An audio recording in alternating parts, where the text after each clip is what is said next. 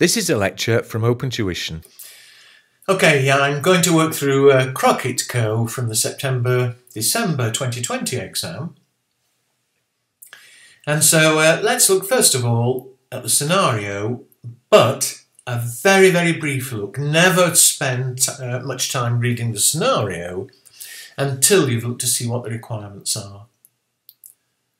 So I'll have a quick read of the scenario. It says Crockett Company is a manufacturing company that has 3 investment decisions for the coming year. There's investment decision 1, and quite a lot of information there, obviously. Then there's investment decision 2. Not much there, but we'll read it later. And then investment decision 3. Again, there's a bit of reading to do later. However, as I said, don't spend time reading the scenario in detail until you've looked at what is actually required. And so, part A, the first 2 requirements, it says for investment decision 1, calculate the NPV of project B and given the capital constraint, blah, blah, blah. But that's only, those 2 parts are only for investment decision 1. Over the page, requirement B, for investment decision 2, explain something, but that's only for investment decision 2. And over the page again, part C, in relation to investment decision 3, describe something. So the examiner has been very kind. It's almost like 3 separate questions. Investment decision 1, 2 and 3. And the information is split. Investment decision 1, 2 and 3. So let's start on part A. Part A is only for investment decision 1. So we're only interested in this bit of the scenario. And what does it want? Calculate the NPV of project B. And then something to do with capital constraint. So let's look just at investment decision 1. 6 investment projects are being considered with the following details. So there we are, 6 projects, A to F. We know the initial cost, the initial outlay, and we've been given the net present values with the exception of project B. And of course, part 1 of the requirement is for us to calculate the NPV of B.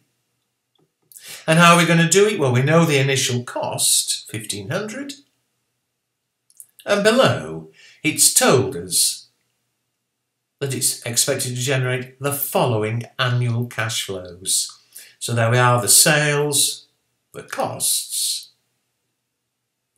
However, the little complication, below it says, project B cash flows are before allowing for inflation of 4% a year for sales income and 5% a year for costs. And there's a nominal cost of capital of 10%.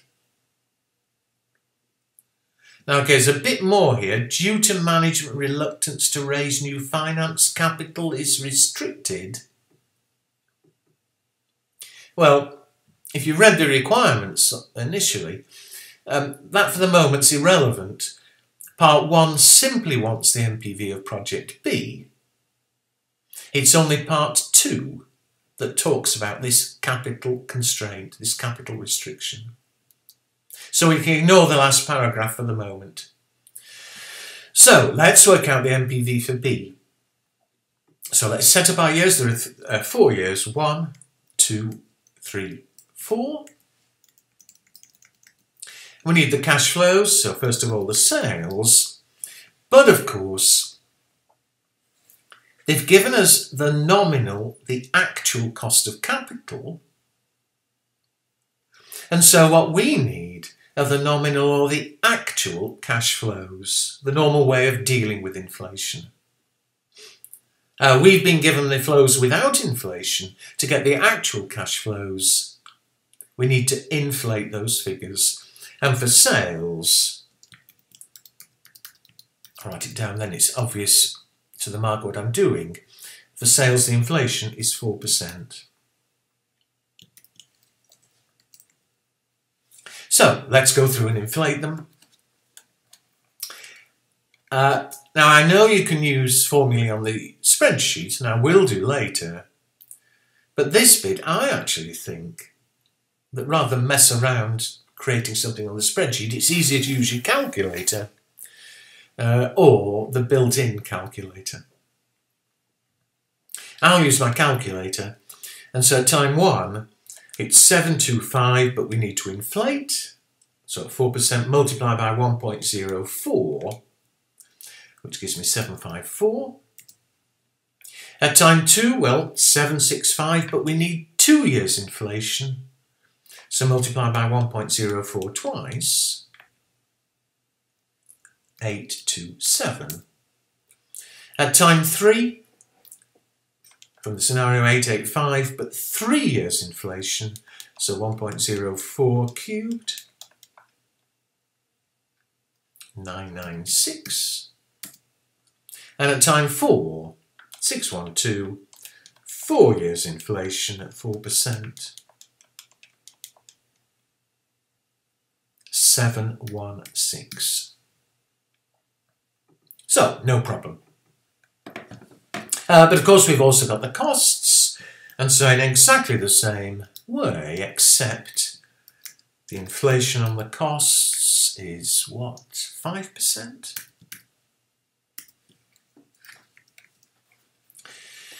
So at time 1, 145, but inflation, so multiply by 1.05, and I get 152. At time 2, 168 times 1.05 squared, 185. At time 3, 202, 1.05 cubed, 234. And finally at time 4, 94, 1.05, 4 times 114. So, there are the operating flows and the net operating flows. Can't spell. Well, here obviously I will use the spreadsheet. The net cash flow is the sales income minus the costs. So at time 1, 602. It's obviously the same arithmetic for each of the remaining 3 years, so I'll copy and paste. Copy. Paste. And so fine, there's the net operating cash flow. Any other cash flows? Well, there's obviously the initial cost, which I'll bring in separately.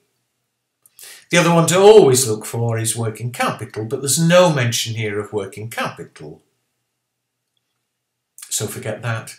So let's work out the present value of those flows.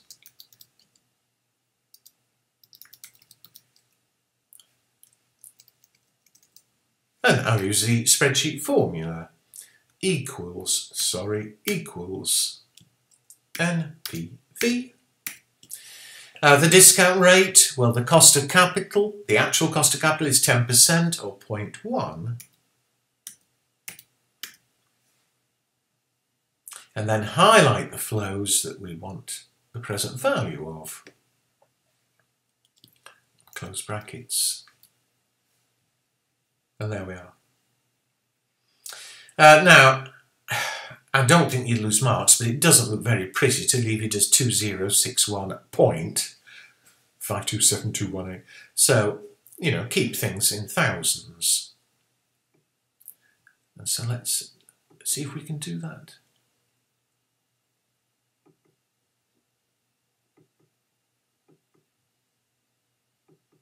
There we are. Using that button, the 001. we could have chosen to do it to 2 decimal places, but since everything else is in thousands, leave it in thousands.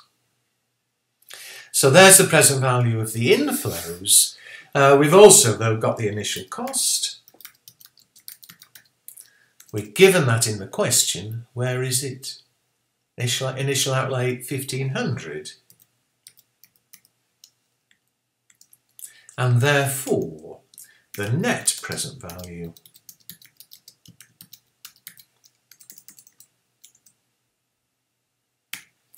is 2062 minus the initial outflow 1,500. And see, it's done it again. This is so annoying. But let's again see if we can get it to some custom number. Apply. There we are, 562. And because that's the final answer to part 1, I think it looks neater if I just put them in bold. It's not critical, but there we are. Okay, well that was part 1, but let's now turn to part 2. I better just let the marker know that I'm doing part 2.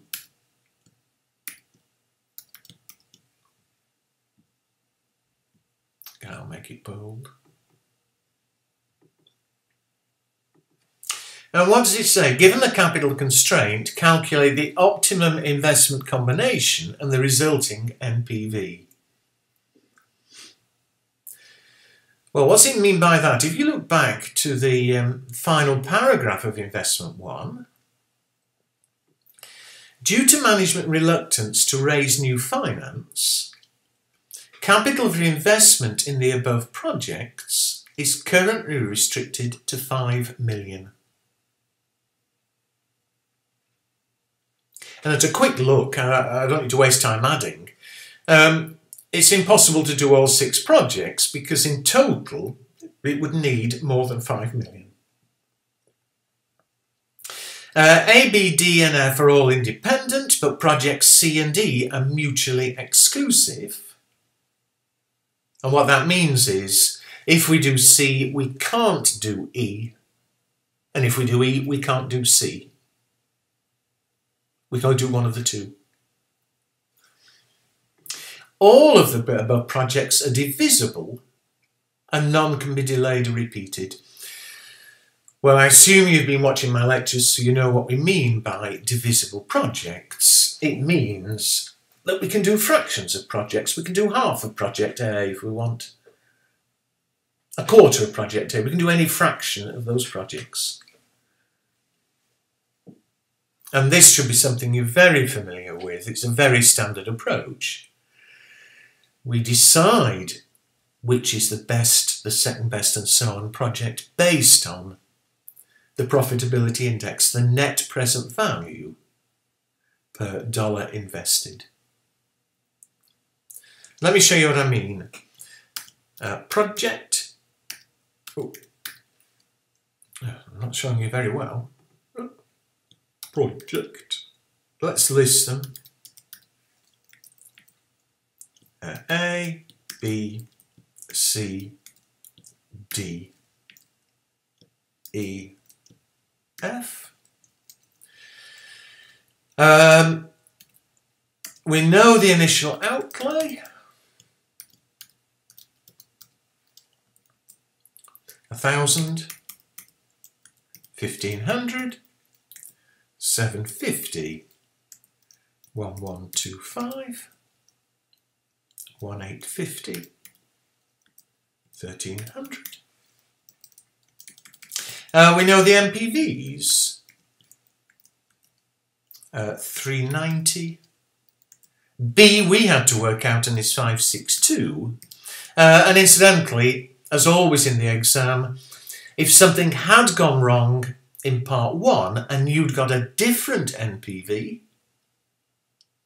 then in part 2, using your NPV, if you've done everything else correctly, you can still get full marks for part 2. You don't lose marks twice. Anyway, let's carry on. C from the question. The NPV is 325. D 590. E 840.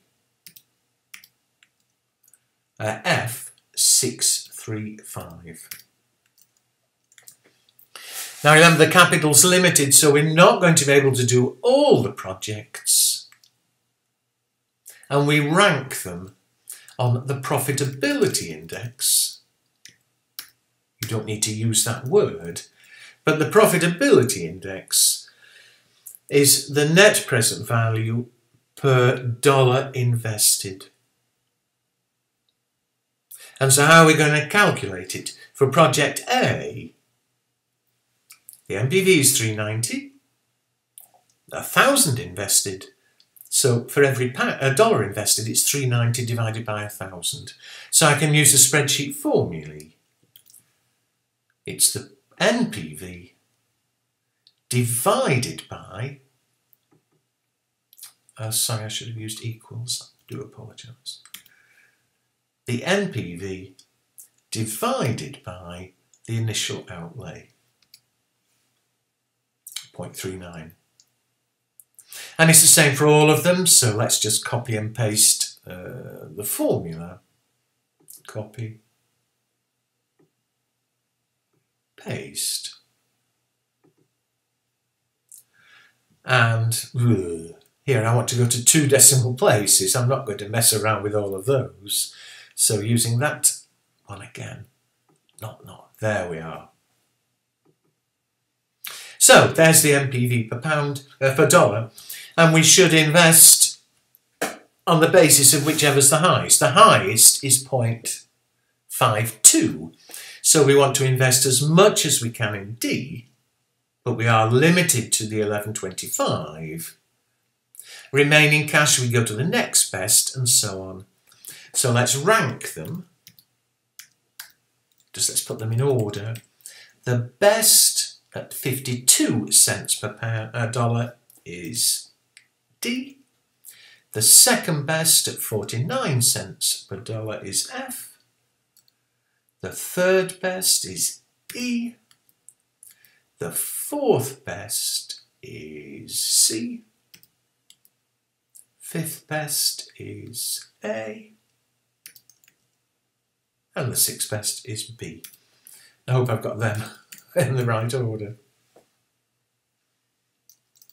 And so that's the order in which we'll invest. So how much shall we invest in each? Well, D is the best at 0.52.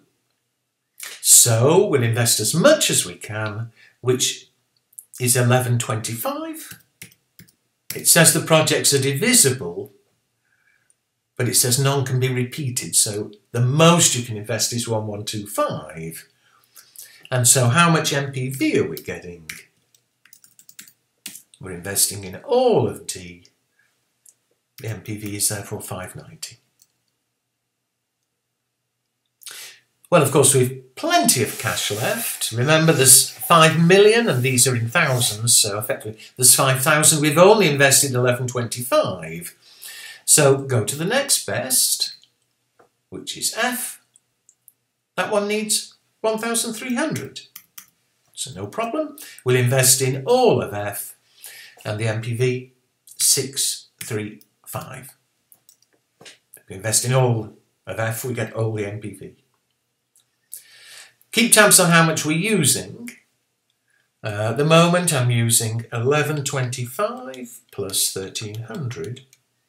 So we're using 2425. There was 5,000 available. So I've still got 2575 left. So let's carry on. What's the next best? E. We've got enough, 1850. We'll invest in all of E, and we'll get all the NPV of 840. So how much invested so far? 1125 plus 1850 plus 1300. 2610. Can't be. 1125 plus 1850 plus 1300. 4275, we're getting close, aren't we? So with 4275, there was 5,000 available. We've got 725 left. So 725 left. And let's check, yes, that invests the whole 5,000. But what about the NPV? To do the whole of A would cost 1,000. It is divisible, so we can do fractions. And we've ended up only investing 725, which is 72.5%. And 72.5%, it means we'll only get 72.5% of the NPV of 390. So 390 times 72.5% is 283.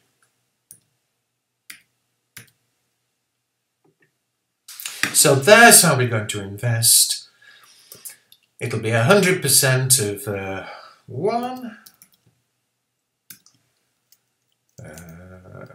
of D, of E, of F. But of course, we haven't enough money left. We'll invest nothing in the other two. And so finally, what is the resulting NPV?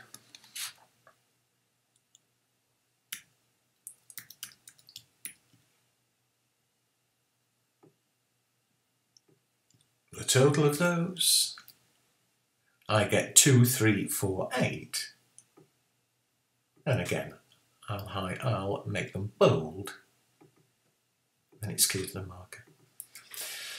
And so there we are. I mean, all right, in total that's 10 marks.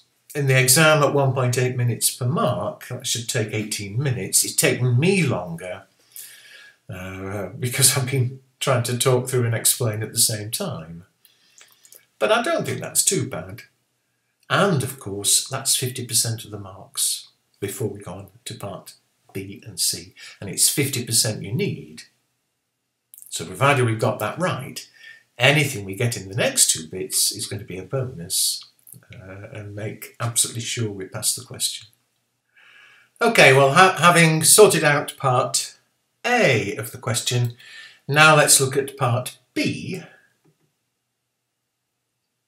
which, as I said before, is effectively completely separate. Whether part A was easy or hard, or whether we got it right or wrong, part B is simply referring to investment decision 2. And it says, explain the approach Crockett Co. should use to determine the optimum replacement cycle for the company car fleet. And so let's look at investment decision 2 in the scenario. A number of Crockett Co.'s employees have a company car. The entire company car fleet is now due for renewal, and in the past has been replaced every 4 years. Management are not sure if this is the optimum length of time and feel that other fleet replacement cycles, such as every 3 or every 5 years, should also be considered. So here we're not asked to do any arithmetic at all. We're purely asked to explain the approach. How do we go about deciding whether it should be every 3 years, or keep to every 4 years, or every 5 years? Now, I'm not going to type out an answer in full for 3 reasons. Partly, you've got a printed answer from the ACCA website, so you can read the answer yourself.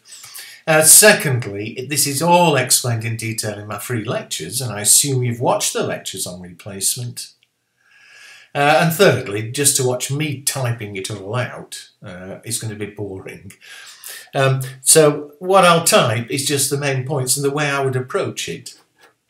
what I would always do is just set out the steps we take.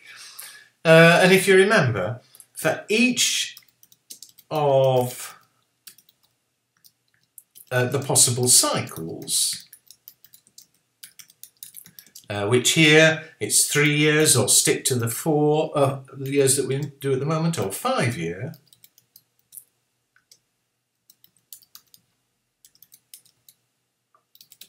This is why I said I'm not going to type out the whole thing, otherwise it'll be ages. What are the steps? The first step is calculate the present value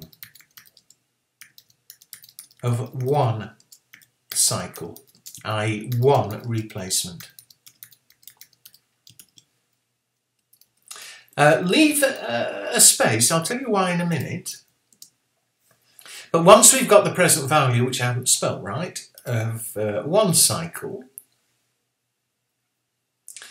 then to make them comparable, if it's 3 year, having got the present value, it's that amount every 3 years. Otherwise, with 4 years, it's whatever we come to every 4 years. So, for each, calculate the equivalent annual cost. And how do we calculate the equivalent annual cost? By dividing the present value of one cycle by the relevant annuity factor.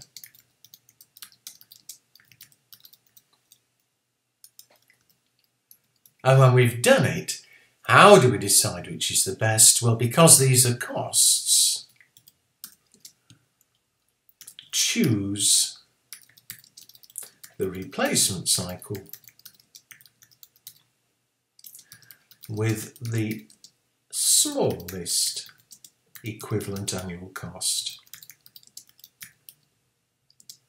And again, you don't lose marks for spelling mistakes.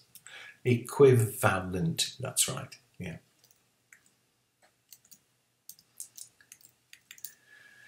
Now those are the 3 main steps. I think to get the full marks though, you need to say a little bit more about each step. And it depends how much time you've got available. Remember, there's only 4 marks here, and just what I've done there would get most of the 4. But remember, with the word processor, you can always add more space and take space away. And so having written down the 3 steps, just say a little bit more of each. For example, the first step, how would we do it? Set up the cash flows for one replacement. And discount at the cost of capital.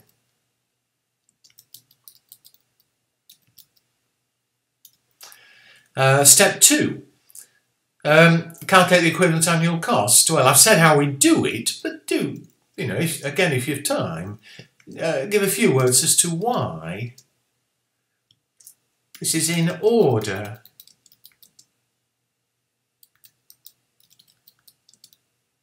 to make them comparable. We will have calculated the equivalent cost per year.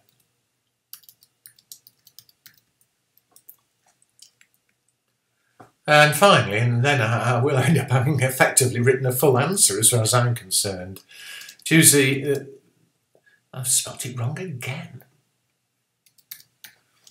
Choose the replacement cycle with the smallest equivalent cost and why this will be the cheapest way of replacing.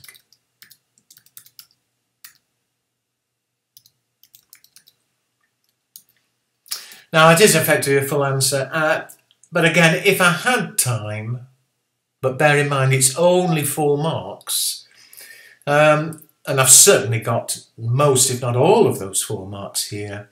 But if I did have time, although it's not specifically asked for, I would mention the one of the biggest problems with any solution we come to is that this does assume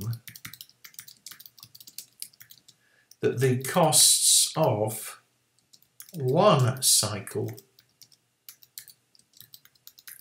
will stay constant in the future. I mean, we could go on and on here, but as you remember from my lectures, the problem is that if we carry on doing this every 3 years or every 4 years, well, maybe in 10 years' time, the costs are completely different. The cost of buying a new car, the cost of repairing it and things will have changed, or the same cars may not be available.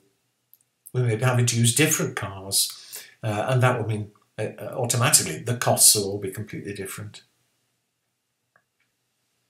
So, I mean, very briefly there, but I'm not going to give a full lecture on replacement here. You've got a free lecture available if you haven't already watched it. But otherwise, I think that provided you have studied the syllabus, that's a very easy 4 marks. Finally though, part C. This again only relates to decision 3.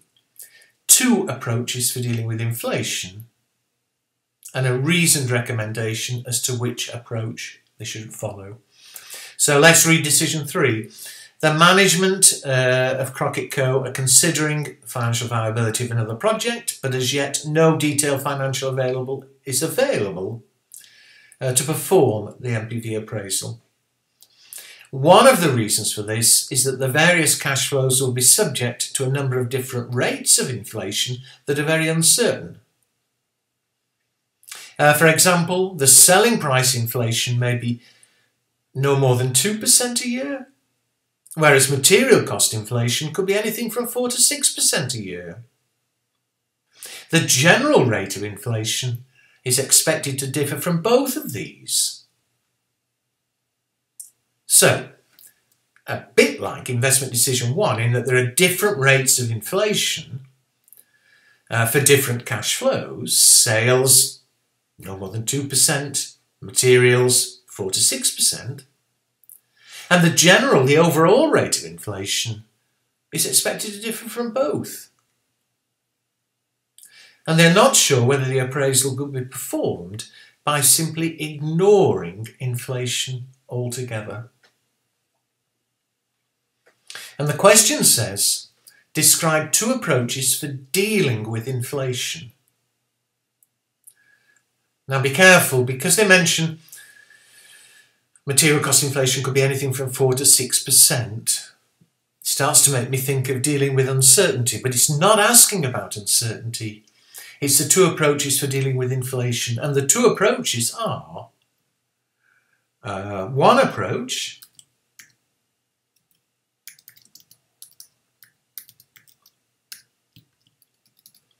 is, as we did with investment decision 1, calculate the nominal cash flows by applying the inflation, the relevant inflation rates,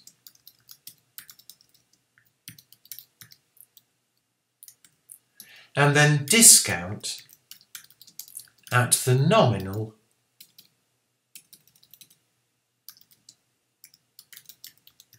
or actual cost of capital.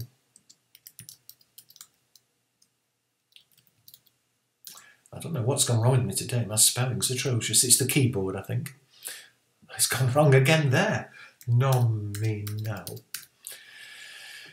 So that's one approach, and that's the approach that we used with investment decision 1. The other approach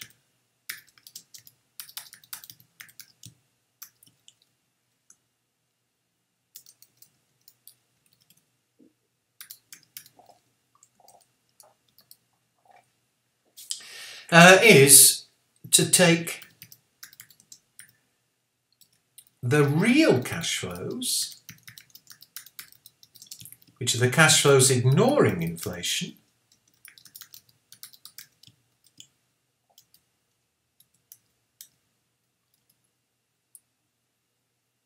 and if we are taking the real cash flows without inflation, we then discount at the real cost of capital. And the real cost of capital is ignoring inflation. So there's your two approaches. It then says, though, provide a reasoned recommendation as to which approach they should follow. Well, the problem is this: the second approach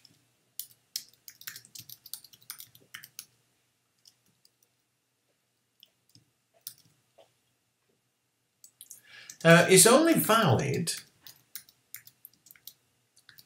if everything inflates at the same general rate of inflation. The general rate of inflation is the overall inflation rate in the country, and it's the general rate of inflation that determines the actual and nominal cost of capital.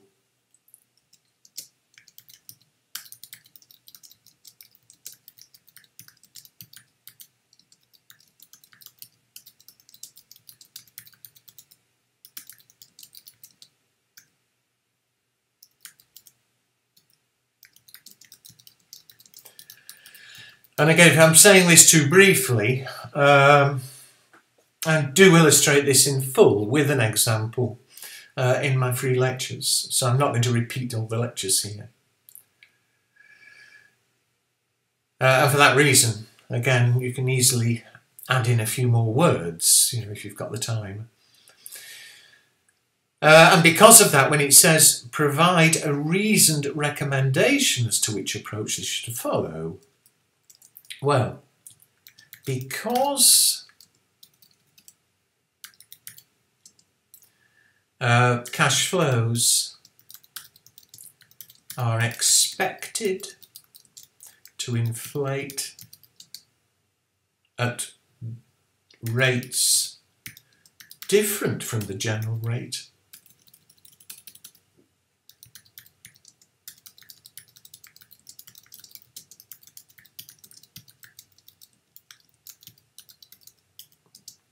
the recommended approach is the first approach. Discount the nominal cash flows at the nominal cost of capital. And there we are. And so again, read the printed answer. If you're at all unsure about what I've been saying, watch my free lecture on inflation.